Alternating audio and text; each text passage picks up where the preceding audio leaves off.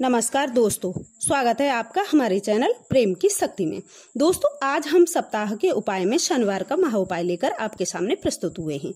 दोस्तों, हर इंसान अपने घर में सुख समृद्धि चाहता ही है, लेकिन कभी कभी हमारी कुंडली में शनि खराब होने से हम चाहते हुए भी कुछ नहीं कर पाते। शनि की दृष्टि हमारे हर कार्य में विघ्न डाल ही देती है। शनि देव को शांत करने के लिए आप शनिवार के दिन लोहे के बर्तन में जल, गुड़, तेल, घी एवं दूध मिलाकर पीपल के वृक्ष की जड़ में डाल दें। कहते हैं कि ऐसा करने से माँ लक्ष्मी भी प्रसन्न होती हैं और शनि की दृष्टि भी शांत रहती है। कम से कम यह उपाय 40 शनिवार करें। फिलहाल इस वीडियो में बस इतना ही, और आगे ऐसी ही वीडियोस के लिए जुड़े रहें हमारे चैनल प्रेम की शक्ति से। धन्यवाद।